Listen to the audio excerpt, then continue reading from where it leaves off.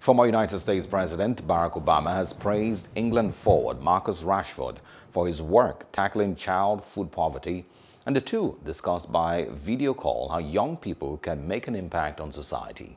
Last year, Rashford led a campaign to end child food poverty and successfully lobbied the British government to continue providing free school meals during holidays.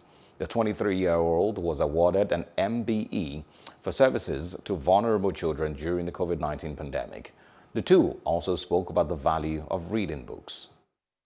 For me, being in sports, I just knew that my life could change very, very quickly, and if I wasn't mature enough or at a certain level in my own head, then it makes stuff like fame and bits like that even more difficult to cope with. Through books, you can grow yourself in whichever way you want, rather than somebody keep telling me to do this and do that. Books allowed me to just do it my own way. Entire worlds are possible in books. You can grow and discover and make connections that you might not otherwise have made just by the simple act of picking up and opening a book. When you look at the history of big social movements and big social change, it's usually young people who initiate this.